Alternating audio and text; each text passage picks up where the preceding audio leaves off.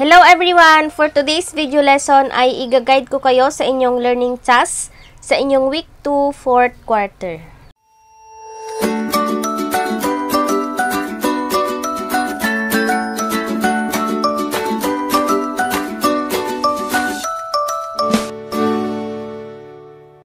Hello everyone! Welcome back to my YouTube channel. Kung bago ka pa lang sa channel ko, gumagawa ako ng mga Tagalog tutorial videos mula grade 7 hanggang grade 11. Kung interesado ka, please like, subscribe, at i-click mo na rin ang notification bell para ma-notify ka kapag may bago akong upload na video. Just keep on watching! Good day everyone! Bago nyo sagutan ang learning task number 1 ay kailangan kabisado na ninyo yung naituro ko sa nakaraang video. Kung hindi nyo para papanood yon, i-click nyo na lang dito sa taas or hanapin nyo na lang sa playlist natin. Tungkol sa exterior angle inequality theorem, triangle inequality theorem, at hinge and the converse theorem. Dito sa ating learning task number 1, use the figure at the right to complete the inequality statements. Again, inibahan ko yung mga value dito upang sagutan nyo yung nasa module ninyo. At kung walang figure dyan sa module ninyo, kindly ask your teacher na lang kasi hindi ko rin makita kung ano yung figure na nandyan.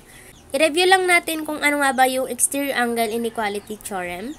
So, the measure of an exterior angle of a triangle is greater than the measure of either of the two remote interior angles. Anong ibig sabihin nun? Itong angle 4 is always greater than siya dito sa remote interior angle na dalawa. So, yung measurement ng angle 4 ay greater than siya sa measurement ng angle 2. At pwede rin yung measurement ng angle 4 ay greater than the measurement of angle 1 na 52 degrees. So, dito sa number 1, yung measurement ng angle 1 is less than to what? Okay, babalik na rin lang natin yung statement. Since mas malaki yung measurement ng angle 4, ibig sabihin yung angle 1 ay less than siya sa measurement ng angle 4. So, ganun lang siya. Then, yung measurement ng angle 4 naman is greater than measurement of angle 1. Or pwede ring measurement of angle 4 is greater than the measurement of angle 2. So, ganyan lang yung ating number 1 at number 2. Next, number 3, if the measure of angle 1 is 52 degrees and the measurement of angle 2 is 68 degrees, then measurement of angle 4 is greater than what? Kagaya ng number 2 natin, yung measurement ng angle 4 ay greater than measurement ng angle 1 at measurement ng angle 2. Ibig sabihin, measurement of angle 4, kunin na lang natin yung ito kasi mas malaki naman ito. Or pwede rin naman yung 52. Measurement of angle 4 is greater than 68 degrees. Next, number 4. If the measure of angle 2 is 100 degrees and the measurement of angle 3 is 25 degrees, then measurement of angle 4 is greater than what? Again, pwede namang yung angle 4 ay greater than 25 degrees at pwede rin yung greater than 100 degrees.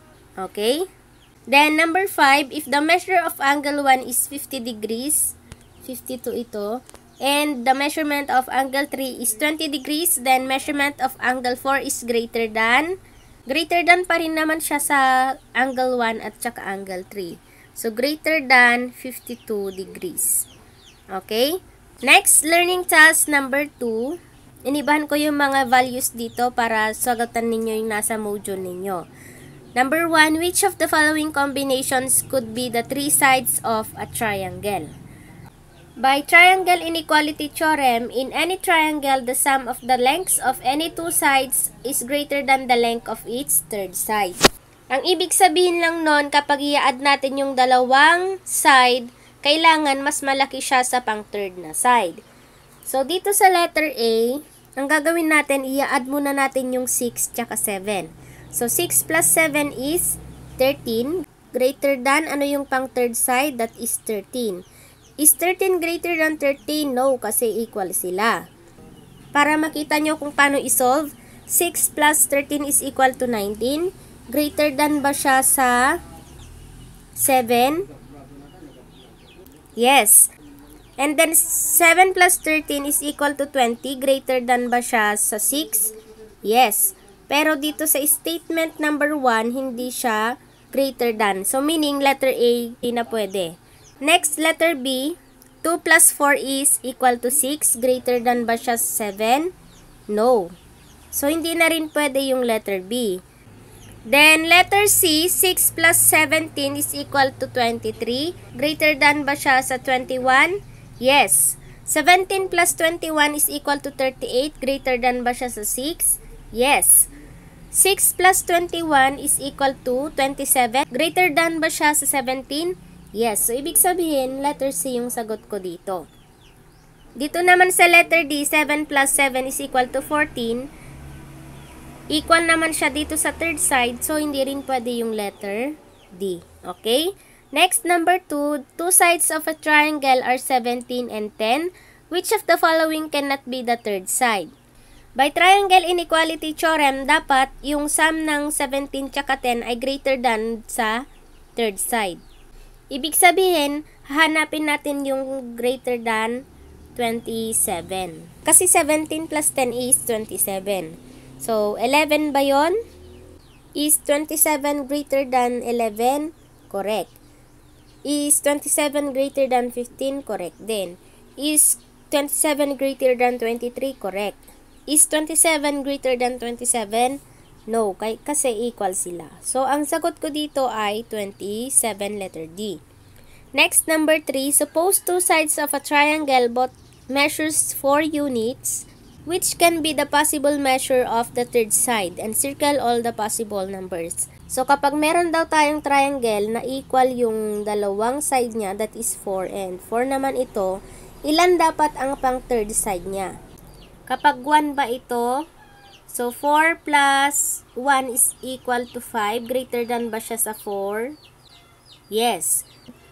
So, 4 plus 4 is equal to 8, greater than ba siya sa 1? Yes. So, pwede yung 1. Pwede ba dito ang 2? 2 plus 4 equals 6, greater than 4, pwede. 4 plus 4 equals 8, greater than 2 siya. So, pwede yung 2, pwede yung 1. Then, 3 naman. Kapag 3 plus 4 equals 7, greater than 4 siya. 8 is greater than 3 din. Then, kapag 4 naman ito, 4 plus 4 is greater than 4. So, 8 is greater than 4 din. Then, kapag 5 naman ito, so, pag 5 yan, 8 is greater than 5, pwede. 9 is greater than 4, pwede rin. Kapag 6 naman ito, so, 4 plus 6 is equal to 10, greater than 4 siya. 4 plus 4 equals 8, greater than 6 siya. Okay, so, pwede rin yung 6. Pwede ba ang 7? 7 plus 4 is equal to 11, greater than 4 naman siya. And 8 is greater than 7 din. Pwede ba ang 8? So, 8 is equal to 8, meaning to say hindi pwede yung 8. So, hindi pwede ito. Since wala namang 0 na measurement, so hindi rin kasali yung 0. Then, yung number 9 naman, i-add natin ito, dapat greater than the third side siya. So, 4 plus 4 is equal to 8. And 8 is less than 9, meaning hindi rin pwede yung 9 at hindi na rin pwede yung 10. So, yan lang. 1 to 7 lang yung pwede. Okay? Next, two sides of the triangle are 13 and 51. What is the range of the length of the third side? So, ang gagawin nyo lang dito, i-subtract nyo muna yung number. 51 minus 13 is equal to 38. And then, yung x natin or yung third side natin dapat greater than 38 siya, but less than, i-add nyo muna, 13 plus 51 is equal to 64. So, alin dito sa choices ang katumbas nito? Hanapin nyo na dyan, madali na lang yan, okay? Next, number 5, two legs of a triangle are 7.3 and 17.2 respectively. Given that the length of the third side is an integer, what is the largest possible length for the third side? So, ang tinatanong dito is yung largest. Pwede ba yung 24? So, kapag i-add natin 7.3 plus 17.2, that would be equal to 24.5. Since ang tinatanong is an integer, ang pinakamalapit dito ay yung 24, so yun na yung sagot. Okay? Next, dito naman sa learning task number 3, apply the Hinge Theorem to solve for the value of x given the figure. If two sides of a triangle are congruent to two sides of a second triangle and the included angle of the first triangle has a greater measure than the included angle of the second triangle, then the third side of the first triangle is longer than the third side of the second triangle. Ang ibig sabihin lang yan, the larger the angle, the longer the side. Okay? So, naituro ko na rin yan sa nakaraang video. So, alin dito ang mas malaki?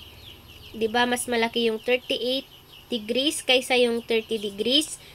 So, yung 12x minus 7 is greater than 3x plus 2 kasi mas malaki yung 38 degrees kaysa yung 30 degrees.